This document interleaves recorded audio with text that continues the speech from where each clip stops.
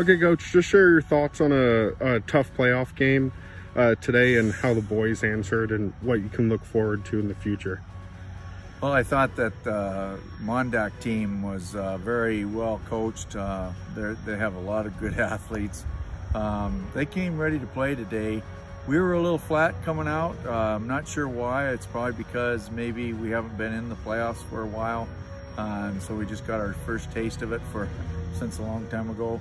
But you know, my hat is tipped to the Mondak Thunder.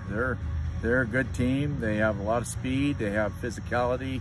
They run the ball well. They throw the ball well. They play defense. So I was pretty impressed with them. For us, I think, you know, these seniors paved the way, got us into the playoffs, put a second place up in the Northern Division. I'm really proud of them for doing that for us.